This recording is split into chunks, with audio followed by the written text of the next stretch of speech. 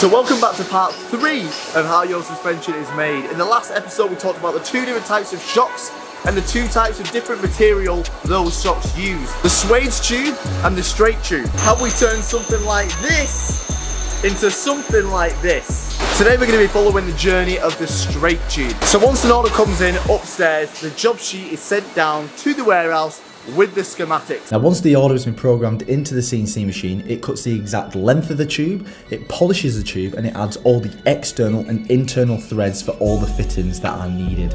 Now every single shock here is cut and made to order. So as soon as an order comes down, the schematic gets programmed into the CNC machine, and that in turn cuts the shock as soon as you've ordered it. Just like all the vintage machinery here, the newer CNC machines need to be cleaned and maintained all day, every day. So this is an example of a shock body, exactly how it comes straight out the machine.